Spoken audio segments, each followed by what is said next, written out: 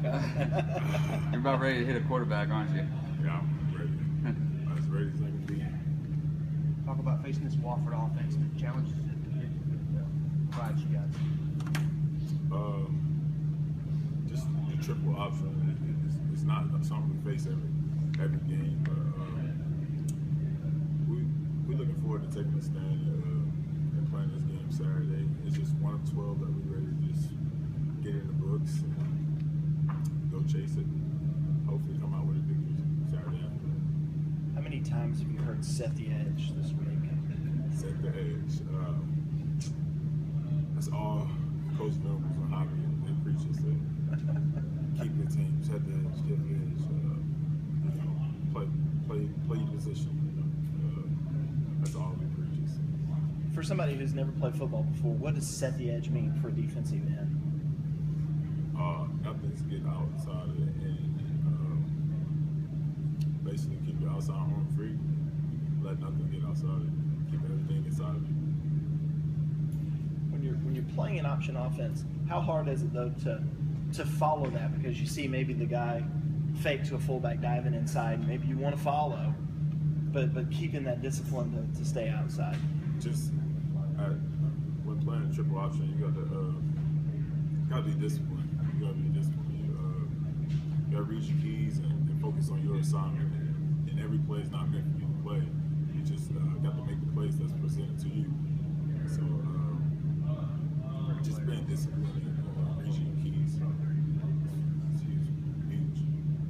Is it as simple for you as hit the quarterback every play? I mean, is that almost a good way to look at it? Nah, it's so much. I wish it was just. It's so much more than just focus on the quarterback. We got so many keys and so much other stuff we just need to focus on. I don't know if it's appropriate to talk about it. Earlier today, Joe Moore called you a monster. He said he expects you to have a really big year. What Thank have you, Joe. What have you done to impress him? What is it you're doing differently now than you've done past? Way much smarter, faster, stronger guy. That I just want to bring that approach. I want to get it every play, every practice. Just be more serious about practice. In the past, I just didn't know how to practice. I wasn't a practice type of guy. I wanted to play the game, which would never happen if you just prove to the coaches that you can do it in the game and in practice. So I just come hard every day, try to get hard. That's what I'm doing. Saturday will be the first time you go to the top of the hill knowing that when you get to the bottom, you're going to be out there right at the start. Is there anything special about that, or have you thought about that? Yeah, I've been waiting on this moment since my sophomore year.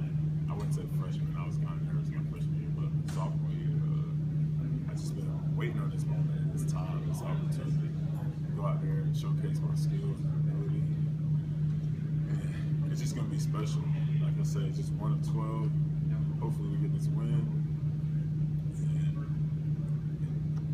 make it to the national championships. How many ticket requests have you had this week? I'm from the area. I done had just about my whole family, every high school friend I went to school with actually tickets. I'm like, look guys, I only got 4. Shaq Boston's getting a lot of attention in the preseason first team, all ACC. Does that give you kind of an edge, a chip on your shoulder, kind of make a name for yourself? Because a lot of people don't know about you coming in. A lot of people don't know about me, but I want to make a name for myself. That's just going to help me out so much more when me and Shaq get to compete and get the racing and stats and stuff. But I love Shaq, and he deserved everything he got, all the attention he worked hard for.